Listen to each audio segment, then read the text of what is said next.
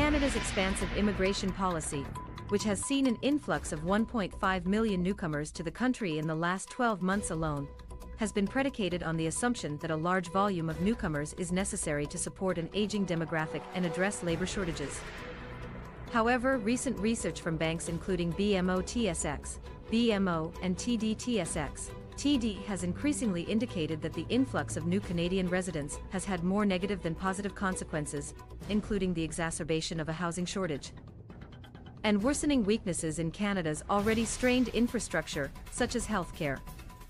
A new report from Scotiabank TSX, BNS, Derek Holt now posits that the narrative that immigration is driving jobs and GDP is more hype based upon spurious correlations than substance, implying that the Canadian immigration experiment is not just worsening the housing crisis and straining Canadian infrastructure. It is also failing to deliver the benefits of the premise this policy has been primarily predicated on. In the report, Holt notes the popular theory is that Canada's jobs juggernaut has been driven by a surge of immigration over 2022 to 23. After all, population, employment, and GDP have all gone up, and so therefore population's large 1.05 million rise last year, and this year's ongoing gains must have driven the other two series in a cause and effect sense, right?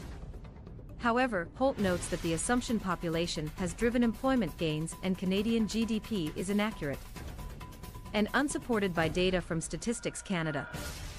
The data, in fact, suggests that the correlations are spurious in nature.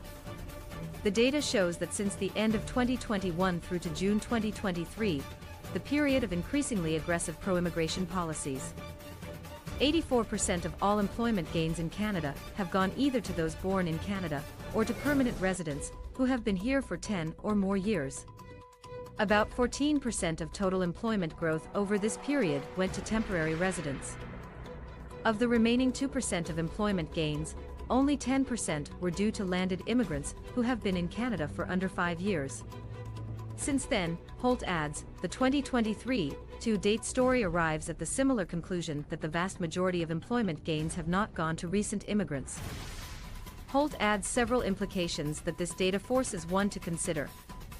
First of these is that if employment growth is not being driven by fresh arrivals and their conversion to landed immigrant status, then by extension the diversified drivers of overall economic growth are probably not being driven by fresh arrivals. This stands in stark contrast to the popular understanding of what's going on in the Canadian economy and labor force.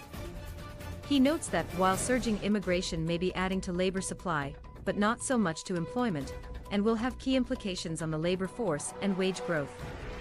Another key implication Holt notes is that if immigration is not driving the employment gains, then perhaps we shouldn't count upon it to keep employment growth going for as long as high immigration targets are maintained. Instead, we need to pay more attention to the drivers of employment in other categories, including questions like how much higher can the participation rate go for those born in Canada and for long-time landed immigrants. Perhaps the most important implication Holt comments on is asking why. If immigration to Canada is not supporting job growth and GDP, as the popular narrative contends, it begs the question, why all of this has been the case? It's a question worth considering. If federal immigration policy is not delivering the benefits on which the immigration experiment has been predicated, filling labor shortages, supporting GDP, why does the policy continue to remain in place, particularly when it exacerbates housing shortages, supports skyrocketing housing prices, and places downwards pressure on critical infrastructure such as healthcare? It's not a question that we have an answer to, and which, perhaps, the federal government needs to address.